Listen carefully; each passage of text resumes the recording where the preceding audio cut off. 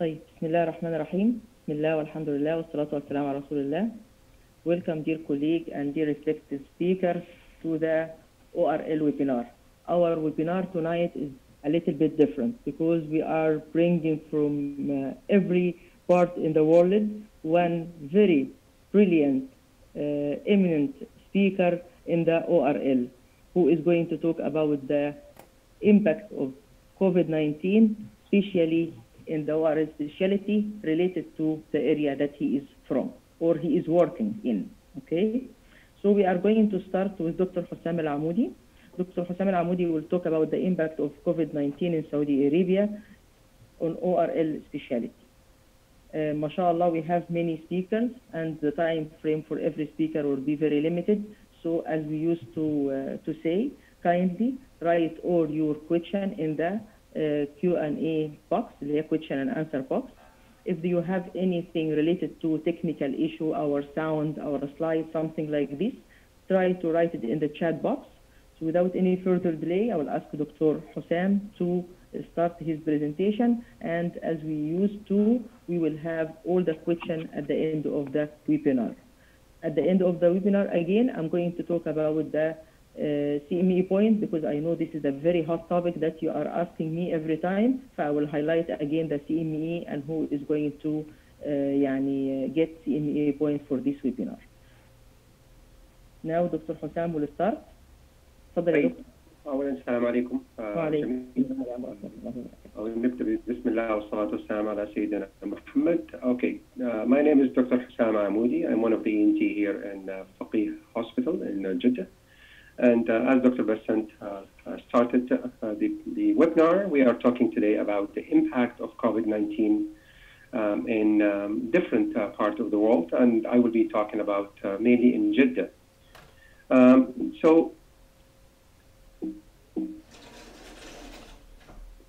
Let's start with some introduction and some facts.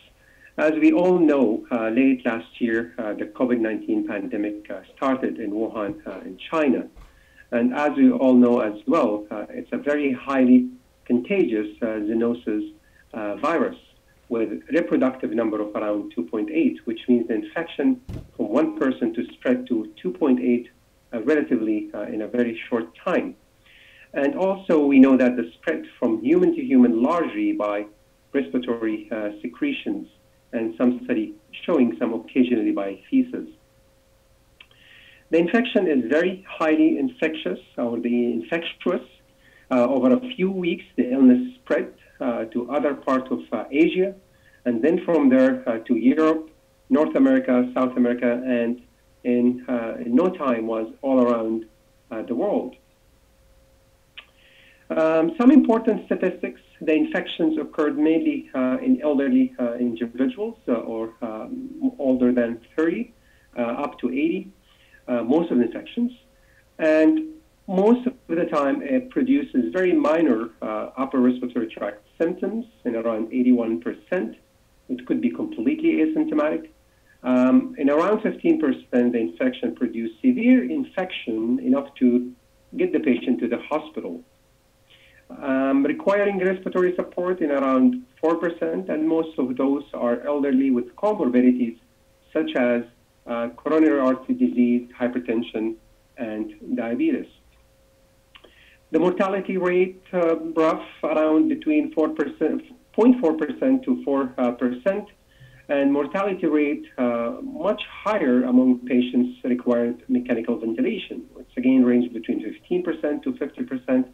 And some statistics from other hospitals actually up to 70 or 80% once the patient is ventilated. Some of the Wuhan statistics show that health workers represent around 4% of all the infections, and 15% of those infections were considered severe, and overall mortality rate among health workers around 0.6%.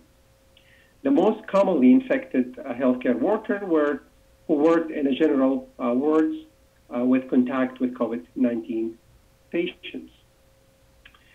The not very good news is the first reported physician fatality in this pandemic in China was actually an ENT, otolaryngologist, who died in January 25th.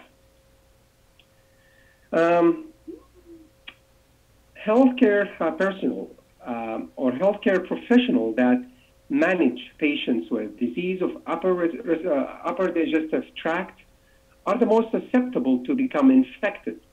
Therefore, it was rapidly recognized that there is a particularly need for protective measures in those professional groups, and ENT, of course, was one of them.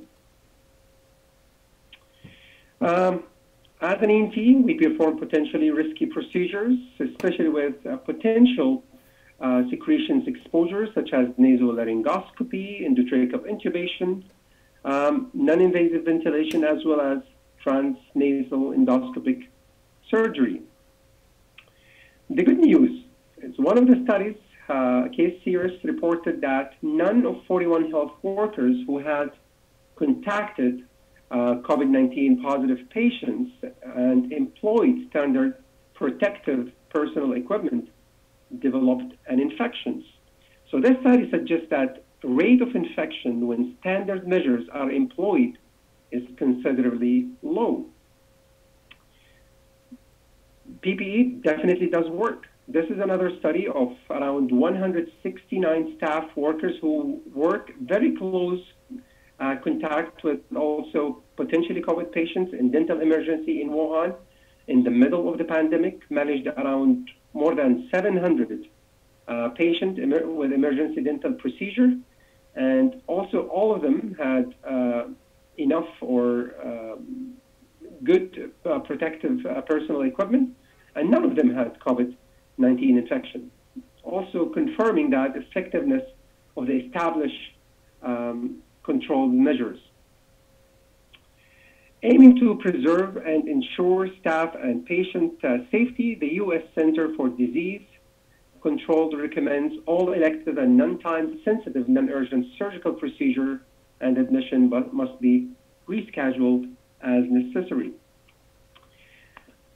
ENT physicians were one of the first line defense during this pandemic. We all know that. We have to deal with suspected cases all the time. We had to perform aerodigestive surgery. We performed tracheostomy for COVID-19 patients. So definitely was quite stressful, challenging time. It actually it has health-related stress, financial issues, as well as management-related stress. So in the next few slides, I will talk about some statistics I was able to gather from different hospitals, including our hospital. So when it comes to Faqih care, OPD manpower in our department decreased to around 25%, especially during the main 3 months between around April, May, and June. Phoniatric services were completely stopped. Audiology clinic dropped by 50%. Virtual clinics were adopted by all specialties, including ENT. OR general utilization dropped to less than 35%. At some point, it was around 25%. And major OR cases were affected due to ICU bed availability. PPE regulation was applied regularly. COVID-19 tracheostomies were done mainly by ENT, and COVID-19 infection in the department, we had only 2 infections in our department. They are residents, and one of the specialists got the COVID-19 infection. None of the consultants had an infection. Some data from Irfan Hospital, OPD or ENT, including ENT and the audiology manpower, also kind of decreased by 25%. So if the physician have 40 hours working per week, it dropped to 30%. Phoniatric clinic is the only clinic offered virtual clinics. OR utilization also dropped quite significantly during that period. In addition to PPE regulation was applied regularly, and no COVID-19 infection in the department of ENT in Irfan Hospital. Now we move to public hospital or governmental hospital.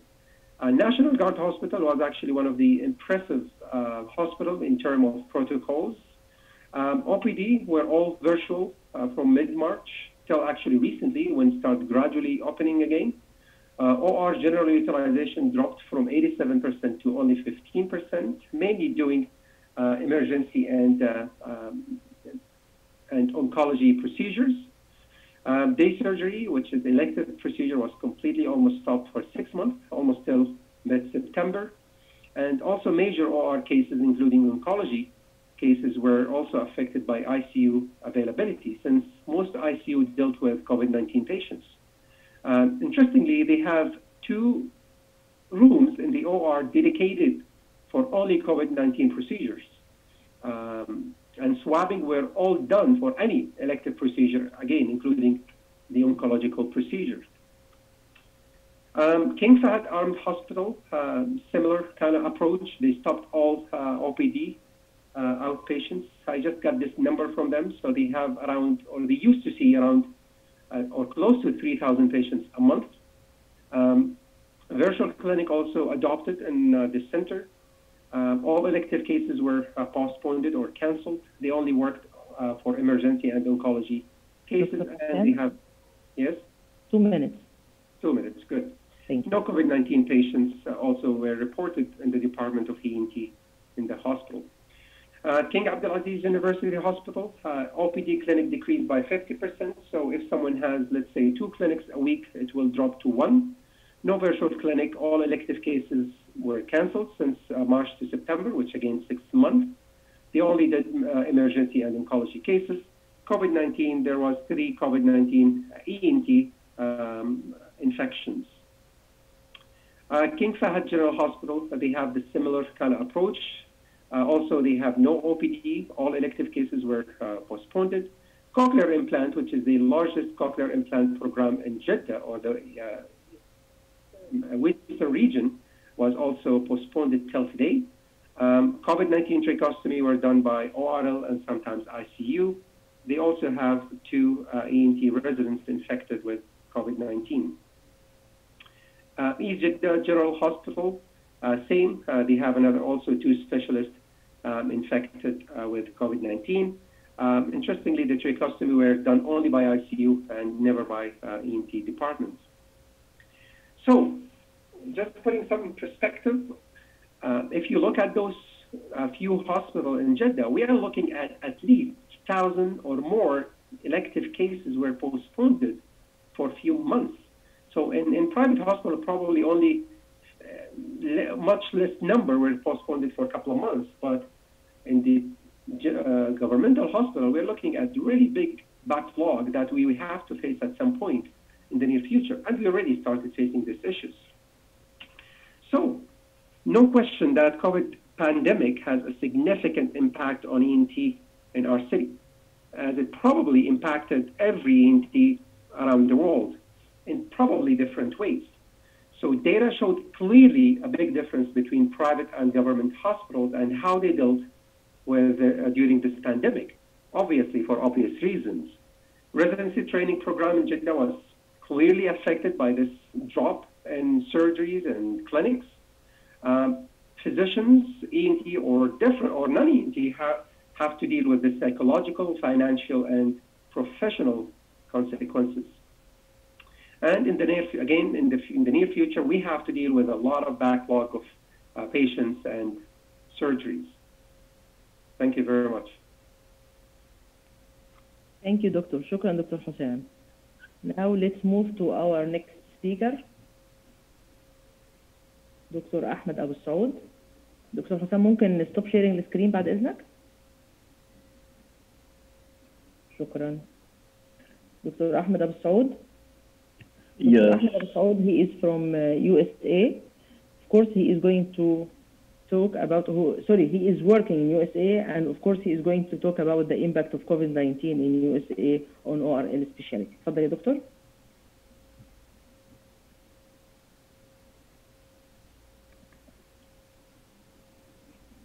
Okay.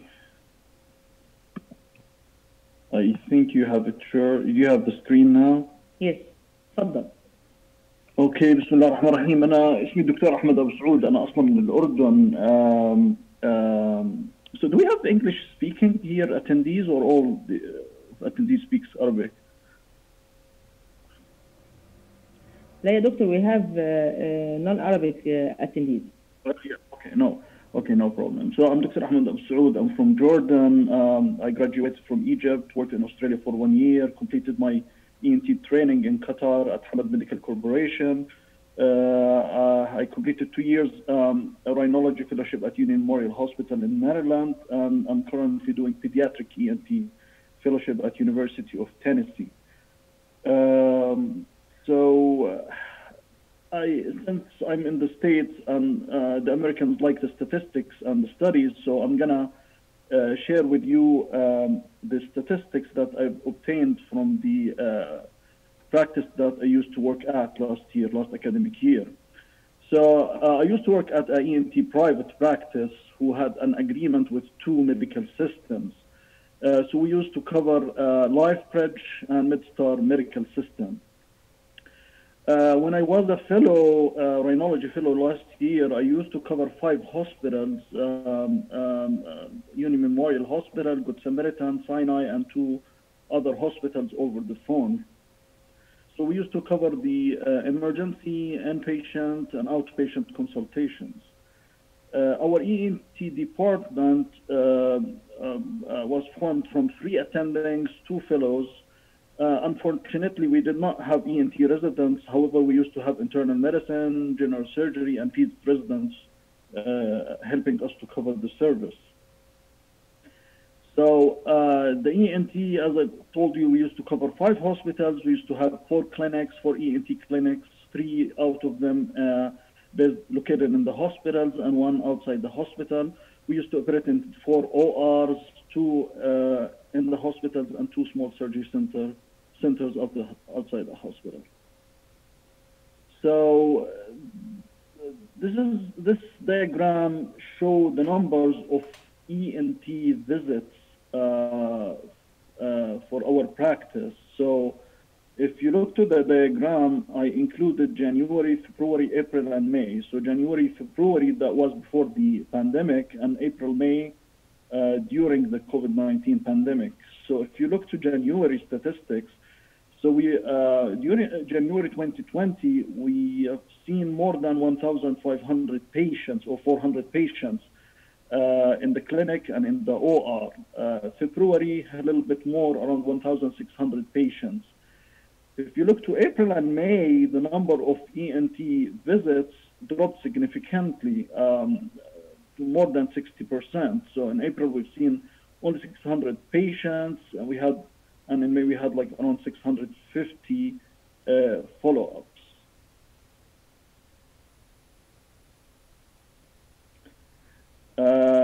Before the pandemic, we did not have the televisit service, but because of the situation, and we had to establish the service. So if you look to the diagram, January and February, we had 0 televisits. However, in April, after we established the service, we started to have patients to see them virtually, which is not that efficient in ENT.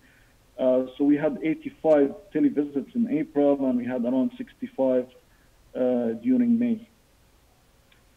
Personally, this is my photo. I got the infection, and that was early in the pandemic in March, and it was a really bad infection.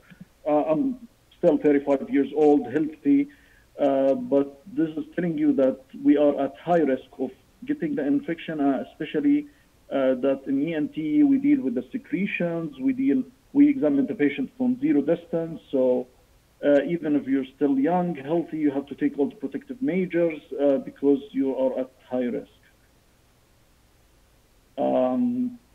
So since I'm still trainee and still I'm doing my fellowship at University of Tennessee, so I pulled these 3 studies from PubMed. The first study talking about the impact of COVID-19 on pediatric fellowship training. So the method of that study, so they sent like a questionnaire, consists from 24 questions to all the program directors in the States, to all the pediatric otolaryngology fellowship program directors. So the response rate for for the questionnaire was around 61%.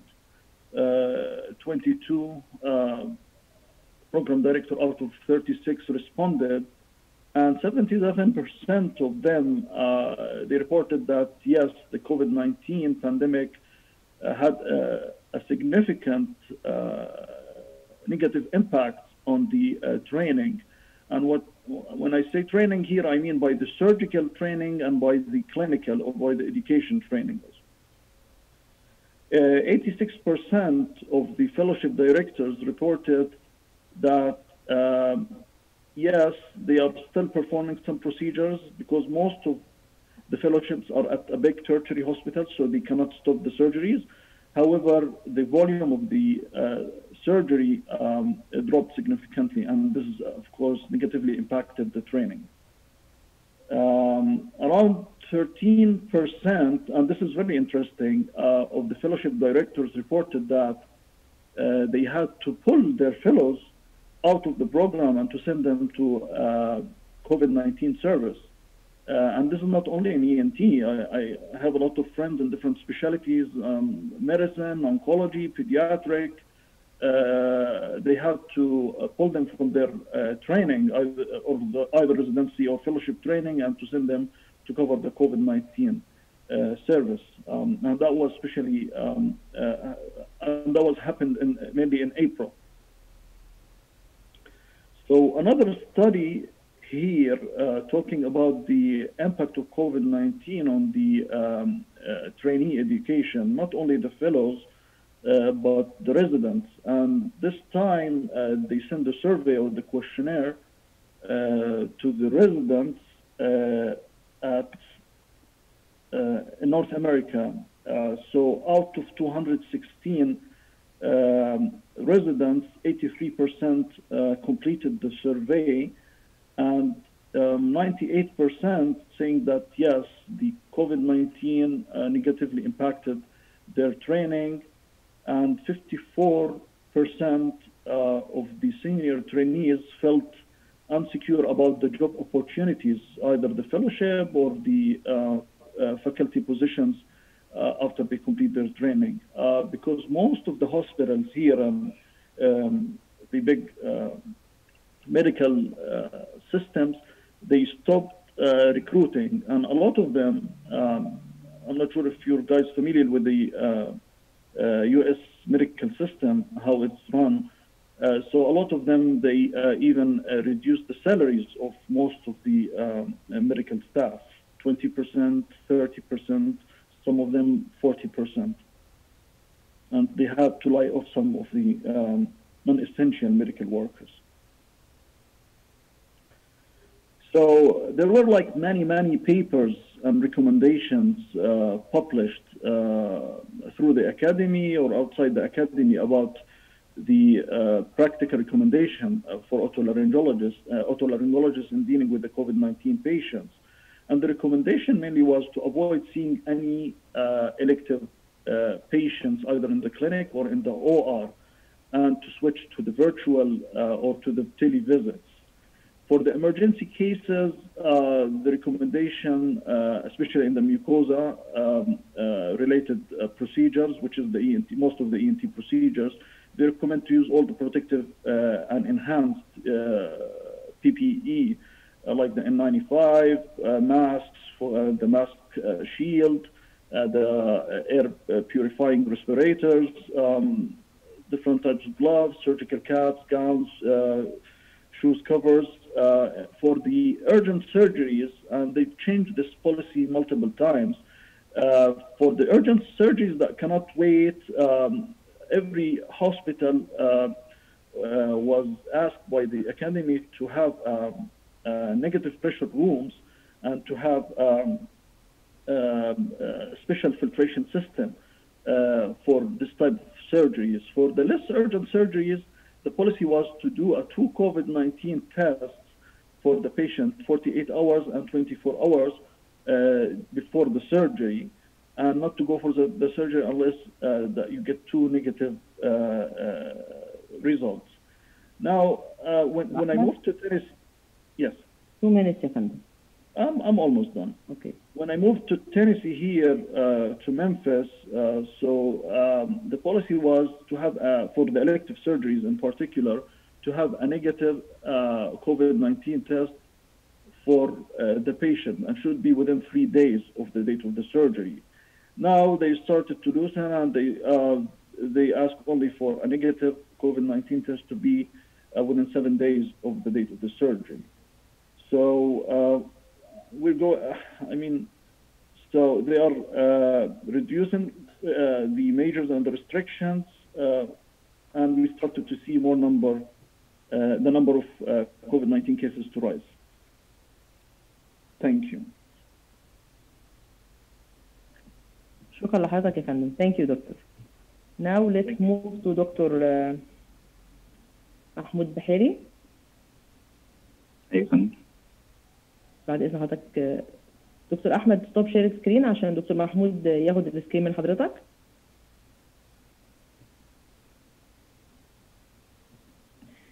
دكتور محمود بحيري, he is working in UK, so he is going to cover this part in the world to talk about the impact of COVID-19 in UK on ORL specialty.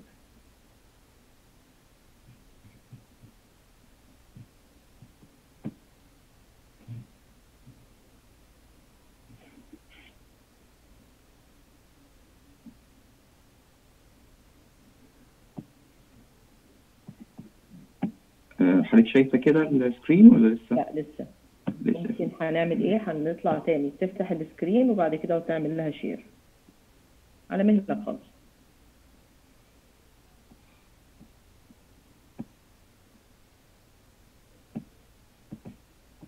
تمام وضحت يا فندم. هنكبر بس السكرين بعد اذنك. تمام. يلا جود لك يا فندم. بالتوفيق. Assalamu alaikum wa rahmatullahi wa barakatuh. First of all, I am Dr. Mahmoud Bahiri. I have been working here in the UK about 1 year and a half at the moment. I had been working in Dr. Suman Faqih about 7 years ago. And today I'm going to talk about the impact of COVID-19 on ENT specialty in the UK. And during the coronavirus crazy moments, we are just saying and speaking about a new term, what's called the personal protective equipment. This equipment is including surgical mask and single-use disposable apron, gloves, and eye protection. And every physician, or specifically ENT doctor, should have this protective measure, especially while we are doing examination with a flexible or endoscopy. And if you are dealing with COVID-19 patient, you should wear FPVC mask. This is very important. During the COVID-19 era, all elective ENT procedure could be postponed unless there is very urgent cases like pediatric airway or head and neck cancer. During the escalation in COVID-19, we should be careful prioritization about to select the cases according to the staff numbers and the theater space as well. And if there is any further escalation, the result will be cancellation of all elective surgery to utilize space and staff for looking after critically ill patients. During our working in the UK, all outpatient clinics was postponed and was converted to what we call the telephone consultation or telemed consultation. So we are dealing with the patient through the phone, and only we are dealing with the critically ill patient and urgent patient through face-to-face consultation, and very important to have a PPE where required. I'm just take a rapid review about every specialty. So during the otology, and starting with the mastoid surgery, we are not doing any mastoid surgery during coronavirus due to the risk of catching infection, because there is an evidence of coronavirus in the epithelium of the middle ear during upper respiratory tract infection. We are just using the microscope during doing this mastectomy operation. And we all know that microscope may offer some degree of eye protection during drilling of the bone in the mastoid area, but this drilling should be kept as minimum as possible.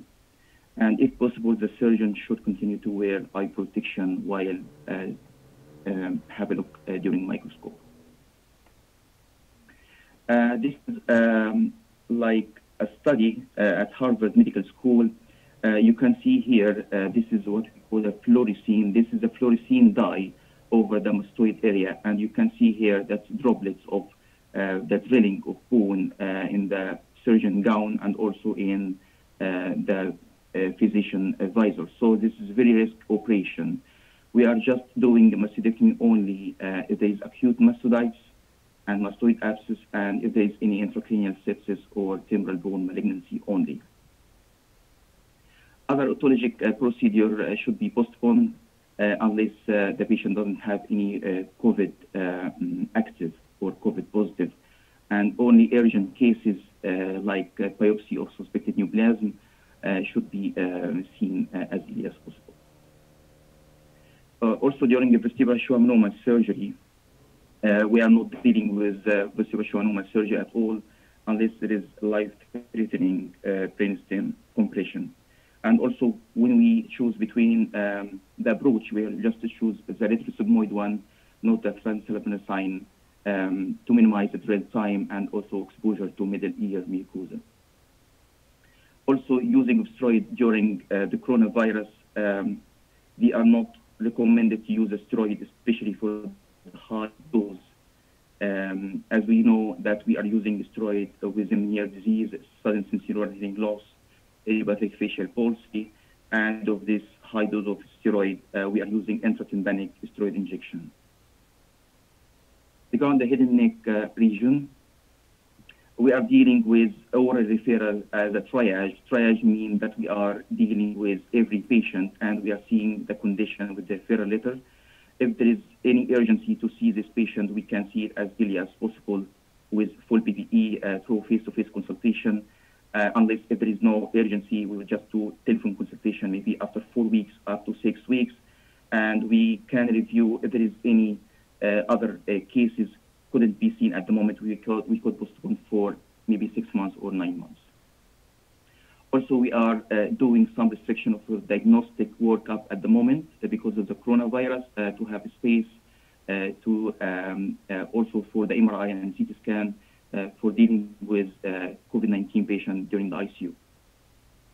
MDT meeting as well, we are minimize the number of personnel to one surgeon, only one clinical oncologist and one radiologist and one pathologist as well. All other stuff can be attended like virtually. And also we are discussing only the very urgent cases, not the common ones. Treatment as well, we are just treating with the thyroid cancer surgery. We're doing only wide local excision without reconstruction. Also, during the surgical procedure requiring post-operative ICU, we just restrict this surgical just to have space to the staff of the ICU to concentrate, also reducing the length of the surgery. Other than non-surgical examples, we can postpone the chemoradiotherapy in favor of radiotherapy alone. All follow-up will be attended like phone consultation, maybe after 6 to 9 months after evaluation of the notes of the patient. During rhinology, we have two major different during COVID. The first one is epistaxis. As we may know that when we deal with the epistaxis patient, we have a proper clinical examination and we can do what we call the silver nitrate cauterization. During COVID-19, we are not doing a clinical examination at all or cauterization of the nose.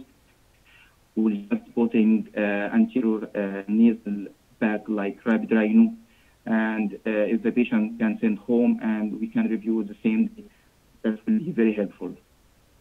Also, if we have a patient with a new onset anosmia, we are not dealing with anosmia for the first 6 weeks. It will be with the GP and through only telephone consultation. And if there is any other nasal symptoms, we should see this patient with doing nasal endoscopy, and if there is nasal endoscopy is normal, we request only MRI. But we are not doing any imaging for any patient with isolated onset anosmia without any other symptoms at the moment. Tracheostomy care during COVID-19. This is very important, and during there is any reversible cause of airway obstruction, we're just in favor to do intubation rather than the tracheostomy. And if we can do the tracheostomy, so we will pick the most skilled anesthetic and also the most skilled ENT doctor to do it. Also, that elective tracheostomy, we should have a full PPE. This is very important to prevent spread of infection to the physician. And also preparation and gowning during tracheostomy. This is very important to have FFP3 mask and face protection and disposable gown as well. And we should try to have a covered non-fenestrated tracheostomy tube. And we do every effort should be made not to ventilate until we have a tracheostomy tube, and to be sure that the cuff is inflated. And also the HME should be placed on the tracheostomy to reduce shedding of the virus. Post-tracheostomy, أيوة دكتور. Okay, post-tracheostomy care. So now we are doing changing tracheostomy tube during COVID. We are not changing the tracheostomy at the moment. Also, nasal endoscopy is very important to have a full PPE, especially in the clinic when you are examining the patient. Also, there is some theater challenges at the moment. As you may know, that we are now having full PPE, so there is extremely challenging, and you have to raise your voice in order to hear through the mask. And also, at one time, you can stamping your foot in order to catch the anesthetist attention. And also, the operating time, it will increase by about 25% of any procedure at the moment. And it's impossible to take a phone call while in full PPE. And at the end of any procedure during surgery, there is naturally a strong desire to leave the theater as soon as possible. And also, it's very important to plan your surgery while prepping the surgery to don't have any missing any time. And also, it is likely that as a result of staff sickness and unfilled PPE training, you may find yourself working with a team less experienced than your usual colleague in the procedure you are undertaking. This is a challenging moment, and we are all have a great impact with that. Thank you so much. شكرا يا فندم، أشكرك. Thank you very much. Now let's move to Dr. Firas Al-Zabi. Dr. Firas, he is going to talk about the impact in Jordan. Dr. Mahmoud, ممكن stop sharing screen? تمام. Dr. Firas.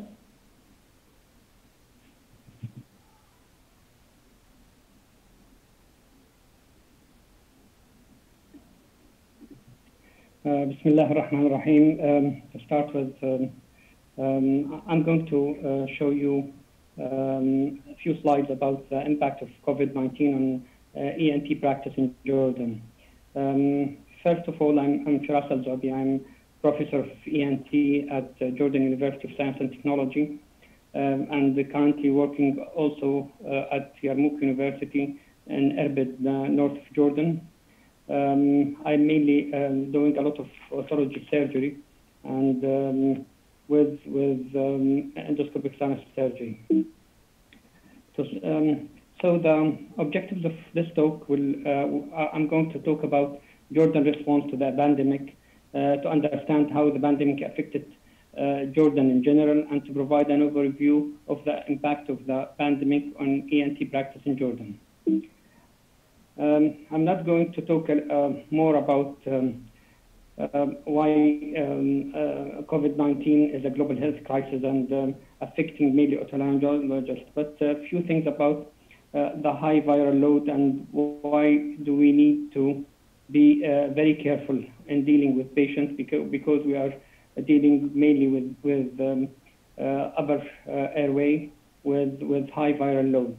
So the risk is very high for all the ENT team. And as my colleague mentioned, the first physician death were otolaryngologist in Wuhan in China. So regarding Jordan, the first COVID-19 infected individual was identified on the 2nd of March 2020, and on the 16th of March, the Jordanian government announced a full lockdown with the closure of schools and universities, and with subsequent affection of all sectors. Jordan became the first out of 13 countries in the world that had the highest government response stringency. In fact, Jordan was the first country in the world to attain perfect score, 100 over 100 on the stringency score index, and sustained the score for 34 days. This has some excellent outcome, but also some negative and some drawbacks. So this is the diagram showing the response with the cases, and 16th of March with the lockdown. This is a strong response from the government with complete strict regulations.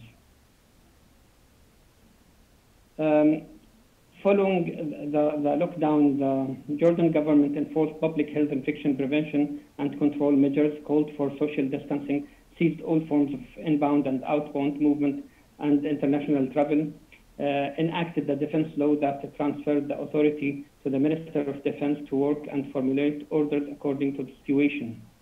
It has got a very strong rules regarding the prevention and controlling of this pandemic. The aim was to accelerate containment of the disease, to protect the economy and maintain continuity of some activities, with the effect on social, economic, and financial impact. We want the government aimed to decrease the impact. But unfortunately, the resulting economic burden has placed the country on the verge of collapse, because during the first 2 months with complete lockdown, a lot of small businesses suffered a lot. So this is the diagram showing the situation in Jordan from the beginning after the lockdown, and we have got very minimum cases of pandemic. Actually, we didn't have the first impact and the first wave of the disease because of this complete lockdown, where we had excellent response, but unfortunately, you can't isolate the country completely, because it will be impossible to do that. And after that, we started to have many cases. Actually, what the government did is to postpone the first wave, and we started to have the wave recently with many cases. So what was the impact on ENT? The main threats to ENT clinical services were that the ENT doctors were the main part of the epidemiological field investigations team. So this had to disrupt the care of the usual ENT practice. Many ENT doctors were transferred to the field to participate in taking swabs and to be part of the teams to try to isolate any suspected cases. We had many, with the cases, you had to intubate, and then you had to participate in doing some complex COVID-19 and airway problems. We had a reduced access to instrumental procedures according to the guidelines. Every cases with can wait should be postponed. We had some cases with delayed head and neck cancer diagnosis because of the reduced number of clinics available, and due to the public fear of the pandemic, they started to reduce the visits to the hospitals. The workforce issues that affected the ENT and the redeployment, the impact on the current services, a lot of outpatient clinic was stopped the non-emergency theater was also cancelled. It has got a training implication on the ENT residents, cancellation of all non-emergency and online teaching activities. So a lot of hands-on training was stopped, and this affected all the training for about 3 to 6 months. It has got a psychological impact on staff for long hours before they were allowed to go home, and after they are going home, they have to isolate themselves. So it has got many psychological impact with exposed to trauma and faced moral dilemma of providing the best care and high quality care with limited resources. There was post-traumatic stress disorder, depression, anxiety disorders, and substance misuse due to lack of sleep and many other problems. Unfortunately, we had a lack of post-trauma social support, and the exposure to stressor affecting the mental health status of all the medical teams, not only ENT. And these points were raised, and the government are working on them. The government is working on them. So many doctors and member of staff, they were put themselves in danger, but they have got a good morale. So the answer is usually, why you put yourself in this risk? We must try our best. As we are at the front line, I fight for my family and fight for my society. This is my duty because I am ENT physician, no matter what will happen.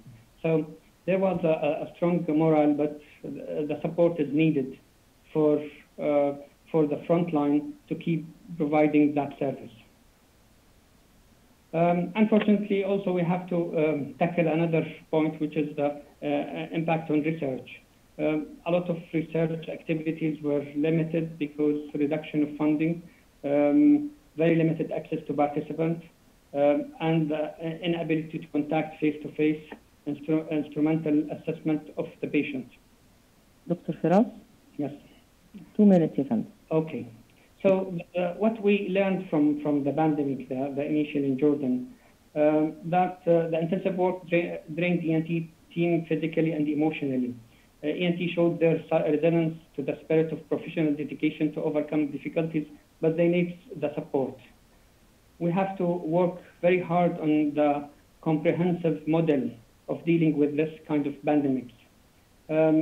We need a regular intensive training for all healthcare providers to promote everything and to efficiently managing this crisis.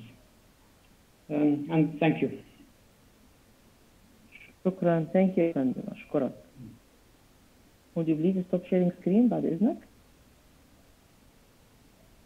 Now let's move to our last speaker, Dr. Dirar Al-Dumaidat. Dr. Dirar, he is going to talk about the COVID-19 and the acute olfactory loss.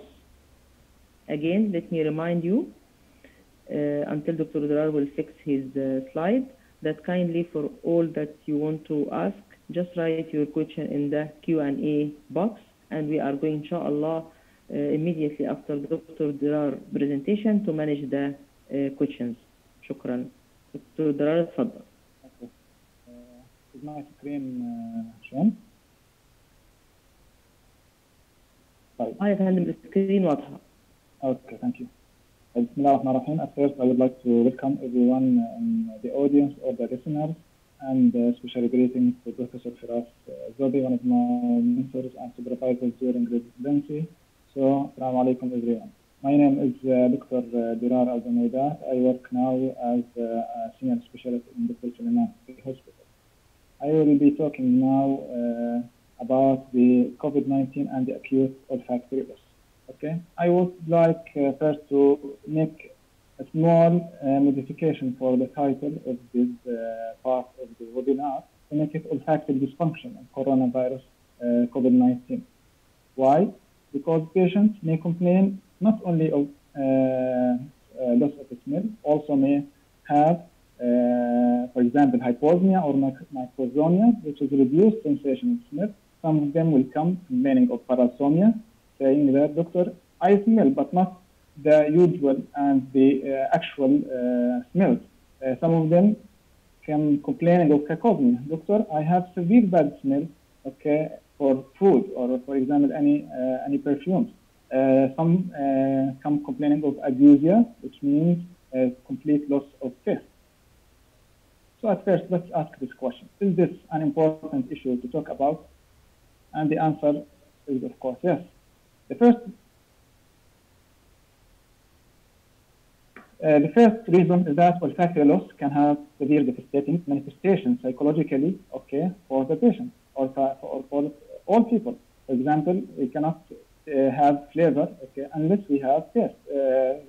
Unless we have smell, because smell makes around 80% of the flavor. The second cause, okay, now in this era of COVID-19 pandemic, we are seeing huge numbers of patients coming to clinics complaining of loss of smell. Just as an instance, the first loss of the smell I saw here was in March, okay. Then in April, okay, we started to see patients complaining of loss of the smell, okay, on weekly basis. Then in June and July on daily basis, okay. So this is now a big issue to talk about. It opens, okay.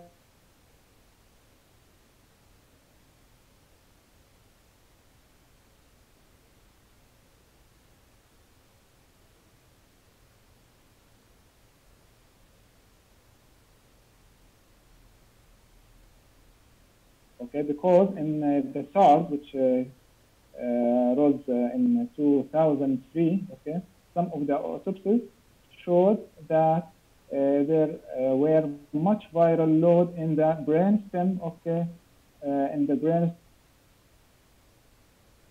Some researchers that say that COVID-19, okay, makes viruses before COVID-19. Of course, as we know, COVID-19 is not the first virus which causes loss of smell or olfactory dysfunction, okay? Because as we all we have a term, okay, or a condition called post-viral olfactory disorder. Okay, we have many viruses, okay, before COVID-19 which cause loss of smell. For example, rhinovirus, para-influenza virus, adenovirus, Epstein-Barr virus, and the old coronavirus also. But we have some differences between COVID-19, okay, as a cause of olfactory dysfunction, and the other viruses as causes of post-viral olfactory disorder. First of which, COVID-19 has better prognosis for olfactory improvement and return. Before COVID-19, when patients came to us complaining of complete loss of the smell after viral infection, we said to them, we break bad news that unfortunately you may not get your olfaction back. But in COVID-19, this is not the case. The second cause, okay, the second difference, okay, is the COVID-19 patients are not associated with other, okay, rhinological symptoms that we are used to see in patients coming with post-viral loss of smell, as other viruses, such as nasal congestion, rhinorrhea, itchiness, facial pain. Most of our patients came only loss of smell. A few of them, okay, in percentage, in 13 to 50%, came of nasal congestion only. No, okay, very minimal patients come complaining of rhinorrhea, for example. Okay, and also there is a fantastic the demographic distribution of loss of smell. For example, okay, in the early papers which came from East Asia, for example, China and Singapore and South Korea, okay, very few numbers complain of loss of smell. While in our region, in European regions, in the North America, many patients come complaining of loss of smell after COVID-19. How does this occur? How does this occur? How loss of smell and olfactory dysfunction occur?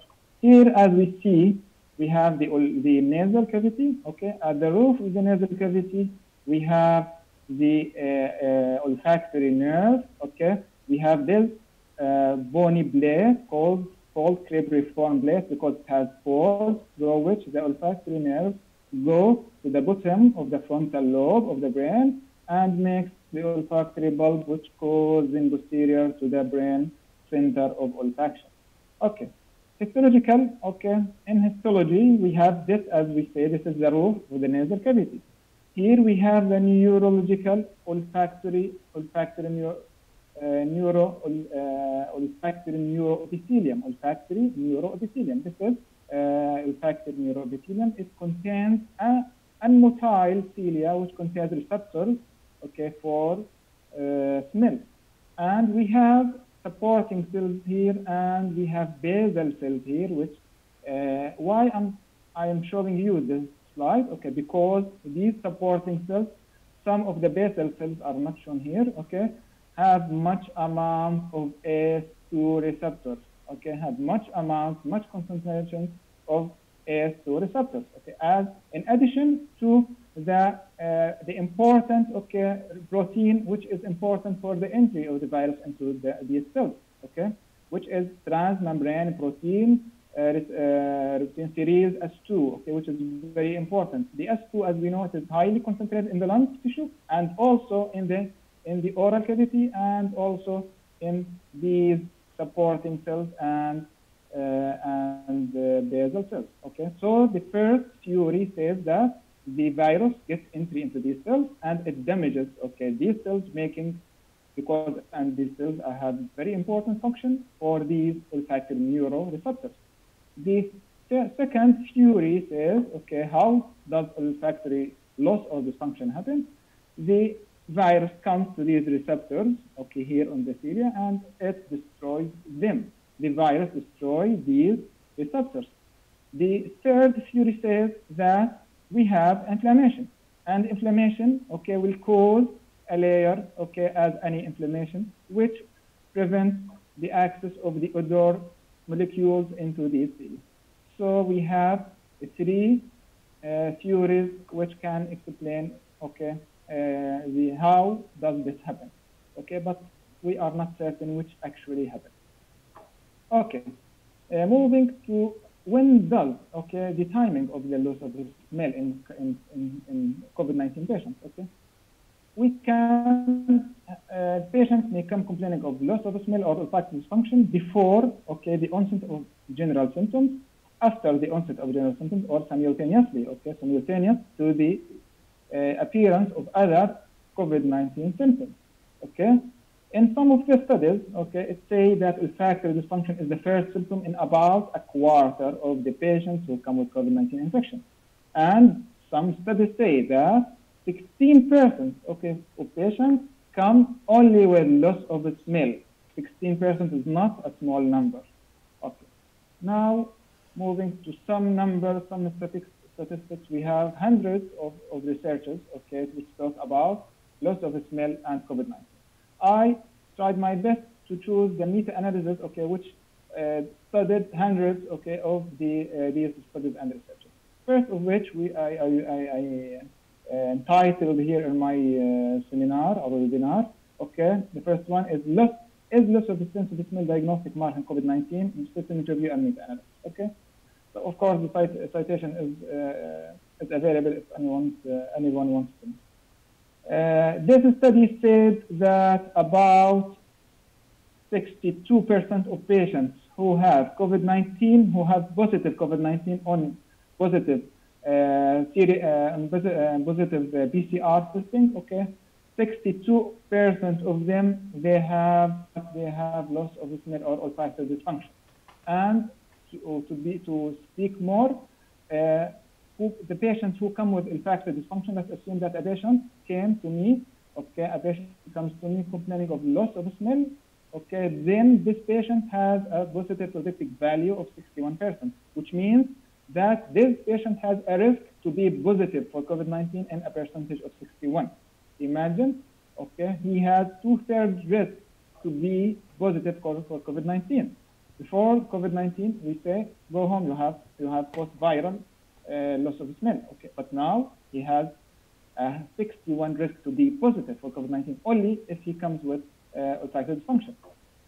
Okay, and in this study, okay, meta-analysis, it found that it is more associated with female gender than. Dr. Dirar? Yes. 1 minute. 1 minute only? Okay, in another study, it found that meta-analysis found that it is available, the loss of smell, in 85.6% of the people, okay, and it is mostly associated with people. Now I will talk about two studies. I chose these two studies because Dr. Nain and his team, okay, did an objective test, okay. He used University of Pennsylvania smell test, which is a highly validated 40 odorant test. It is one of the mostly used objective tests to measure smell, okay, and it can also give us degrees of loss of smell, of the degree of olfactory dysfunction, like is it normal smell, mild hyposmia, moderate hyposmia, or microsomia, severe, or complete anosmia, or is he malingering? So it is one of the mostly used objective tests for smell. Okay, the first of these studies I will show you, okay, it showed that he tested about 60 inpatients, okay, here, and compared them with 60, okay, normal people. He found that about 98%, okay, of these people who have severe infection, who are inpatients, okay, he found that most of them have severe microsomia. Imagine this number, huge number, 98%, okay, while the other control group, okay, was normal, okay. And also, okay, which means that we can use a smell, okay, or this objective test, okay, as an early test and the treatment also for quarantine these patients. And another study to end with, okay, is a different study by Dr. Main and his team, okay. This study, okay, used a cohort study, okay, for also a group of people, okay, who have severe COVID-19, okay, and other normal people. He found that most of those people, okay, have severe microsomia, and he followed, okay, those patients, okay, over weeks. He repeated the Pennsylvania smell identification test. He found that with time, most people are going to improve, okay, to about 2/3, okay, 61% of people, okay, who were mostly, okay, have some kind of olfactory dysfunction by the end of the 8 weeks, okay, most of them have improved, okay, and almost none of them became became anosmic, okay. Some about 17% of people were completely anosmic, have complete loss of smell at first, but after 8 weeks, okay, none of them have complete anosmia. They improved. Okay. So what's interesting also in this study is that only 28% of those tested people, okay, only 28% of those 100 COVID-19 patients knew that they have actual loss of the smell of olfactory dysfunction. To end up with the take-home message, okay, most patients with COVID-19, as we know, have mild or sometimes asymptomatic conditions, okay. Thus, it is very important, okay, to have an initial pathognomonic symptom and signs for early detection to help preventing the spreading of this virus. For us as ENT doctors, we believe that olfactory dysfunction is the key feature in this issue to prevent the spread, okay, of this pandemic. And thank you so much. Doctor. Thank you. Jazakallah kull khair. Thank you. Right. Now I will take the first question. I think the first question for Dr. Dirar, because it's written, the recent BMJ case report published the article regarding sudden onset of sensory hearing loss, SSNHL, followed COVID-19. What is the prevalence of this in your patient population, and what is the indication of us starting using steroids? Let me answer this question. I don't think so. It's actually one of the Dr. Dirar's talk. Honestly, I see most of the sensory hearing loss in our faqih. Maybe Dr. Firas also can help. But I haven't seen any sensory neural hearing loss COVID-19 patients. And my practice is still the same. For non-COVID-19 patients, I still treat with steroids, except if there is a contraindication, such as diabetes, hypertension, and then I will treat with only intratympanic steroids. But again, I have not seen any sensory hearing loss in COVID-19 patients. Maybe Dr. Firas also can add something if he see any such statements. I'm the same. I didn't have any patient with sensory neural hearing loss. It's only one reported cases in British Medical Journal, but I don't think it could be a coincidence. So I don't have in my patients. Could I add something? You have something? Yes. I'm just revised recently that there is some patients we have sudden sensorineural hearing loss. And I saw over the last 3-4 months at the moment that we have every 1 month one patient with sudden sensorineural hearing loss.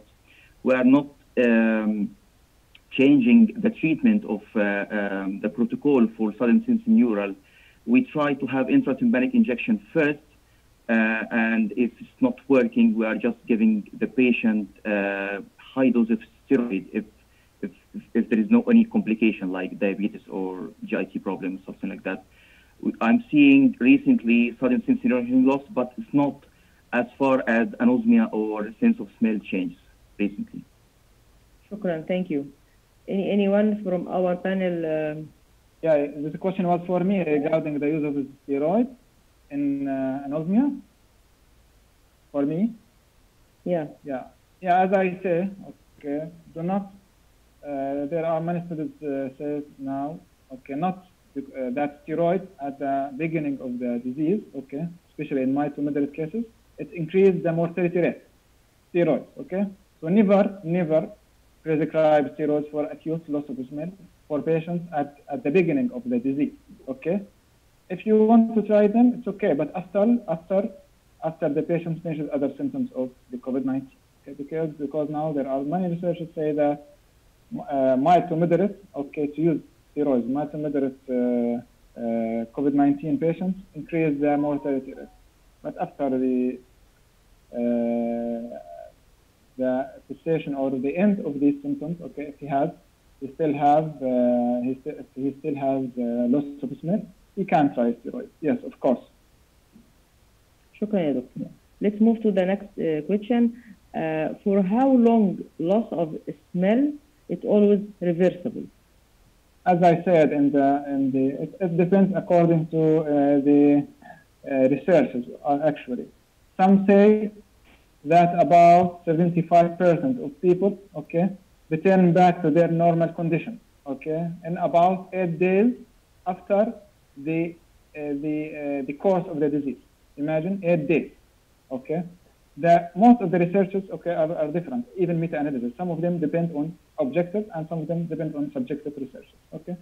But according to the last slide or research I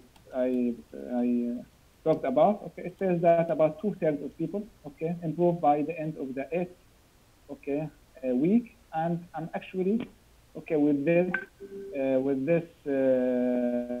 result, okay, because I see many patients do not improve, okay, after 1 month, okay, of the disease.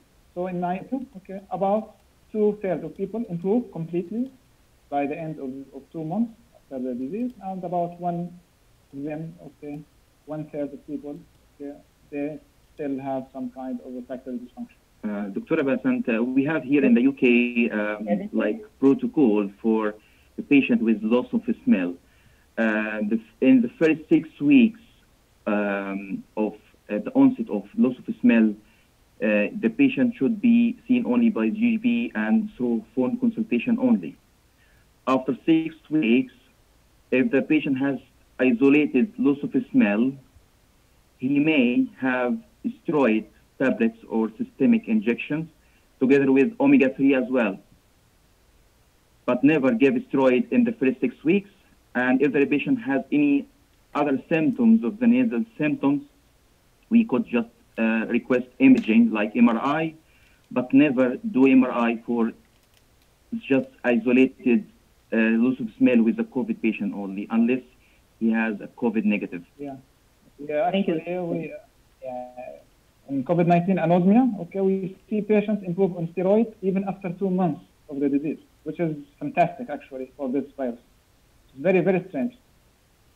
Yeah. Shukran, thank you. The coming question, she is talking about the number of the healthcare workers affected during pandemic, and she is asking,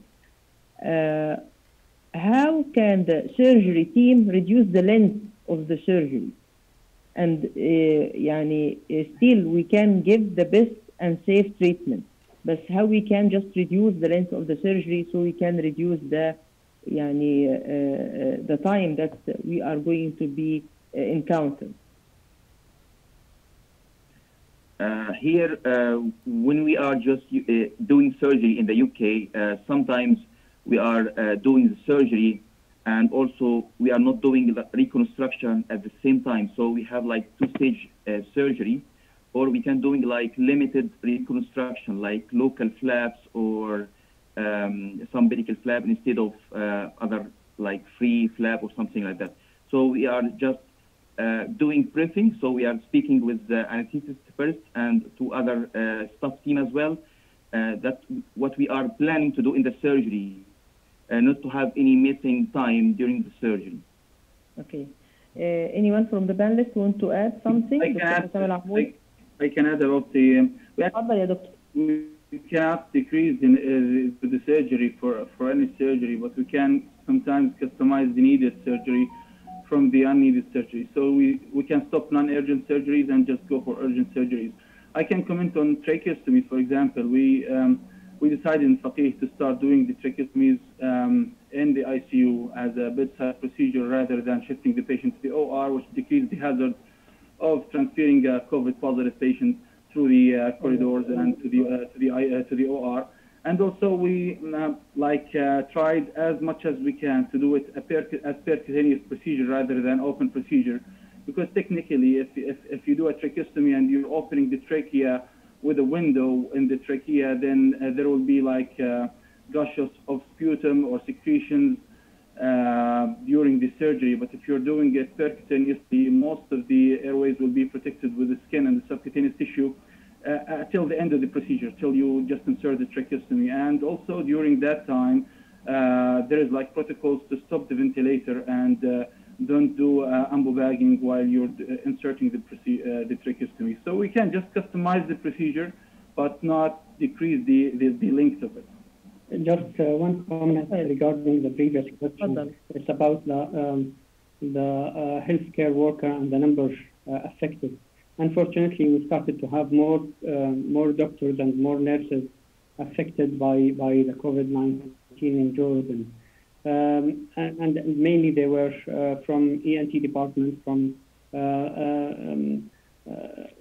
emergency departments, but also some other specialties are also affected, like orthopedics. So it is the virus is there, and we have to be very careful. And unfortunately, we started to have the healthcare workers started to suffer a lot in Jordan. So be careful. Shukran. Thank you. So the coming question for Prof. فراس الزغبي. اللي بيسأل يا فندم دكتور محمود بيسأل حضرتك, are you considered as a figure in coherent implants? What is the impact of COVID-19 in cochlear implant surgery? Okay. هذا السؤال شكرا يا محمود على السؤال. طيب السؤال أو في البداية احنا ما كناش عارفين to start with for regarding cochlear implant surgery. Because of the pandemic, we didn't know what will happen after that. So the decision was taken not to do any cochlear implant surgery and to wait till the pandemic will ease a little bit. So for the first 3 months, no cochlear implant surgery were allowed to be done in Jordan. And gradually, because we don't want to postpone the surgery because it has got a lot of effect and the outcome. If you do cochlear implant surgery early in life, the outcome will be much better. So we started to do very limited number of cochlear implant surgery in certain centers. There is some requirements for the center to do the cochlear implant surgery, not to have any active cases inside the hospital, and to have the follow-up and rehabilitation in a special clinic. So we resumed the cochlear implant surgery because life will continue. We can't stop everything. So and this is the advice for everything. You can't stop everything. You can't stop the non-emergency surgery forever. So, but when to start? So this is, you have to weigh the pros and cons of any procedure before starting doing it. Okay, doctor. Thank you. The coming question, he is asking about the role of hyperbaric oxygen for restoring smell. Can answer? The role of hyperbaric oxygen, the treatment from studies talking about this issue. Okay, but actually, the COVID-19 is a disease of airway. Okay, it is contact and it is aerosol. Okay, but I don't think it's applicable. Okay, to use hyperbaric oxygen to patients who have loss of smell. Okay. There's costly and which needs special rooms and special requirements in hospitals. Okay, but there are a few number of researchers and studies talk about hyperbaric oxygen in COVID-19 patients. Okay. The improvement, yani? Most of these studies, okay, there are few number of studies, okay. The actual improvement, it is not well established. It is not evidence-based. Okay. My master's degree is in hyperbaric oxygen, so I just want to add something. Hyperbaric oxygen can give some results for the patient, but the problem is the percentage is not high. It's like 10 to 20%. But when I came here to the UK, they are not considering hyperbaric oxygen for any patient for sudden hearing loss or anosmia. So according to the study in Egypt, it's working well, but here in the UK, they are not considering at all. You don't have evidence-based. Yeah. Shukran, ya doctor. Thank you. The last question, he is asking, which is more frequent, اللي هو central respiratory failure or failure due to pneumonia? No, يعني which one is more frequent? Yeah, of course, failure of pneumonia, of course, because this is a research issue. The central cause as of respiratory failure is a research issue. But of course, it's very proved that it is peripheral and because of the severe pneumonia and respiratory issue, for sure. Any other addition from our panelists?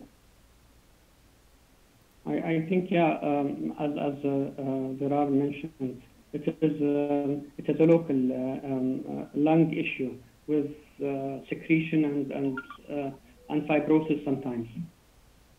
Shukran, ya fandam. So finally, I just want to thank all our respected, very eminent speaker, and I want to thank the one person behind all this good gathering. He is the one already brought from every garden one flower, Dr. Ibrahim. Really, thank you, Dr. Ibrahim, for your coordination and preparing for the webinar. Without you and your effort, we couldn't have such webinar tonight. Shukran, thank you for our very eminent, respected speaker for your preparation, cooperation. And I know that I bothered you every now and then asking that 2 minutes only, but I just want to maintain yani, the time for the webinar.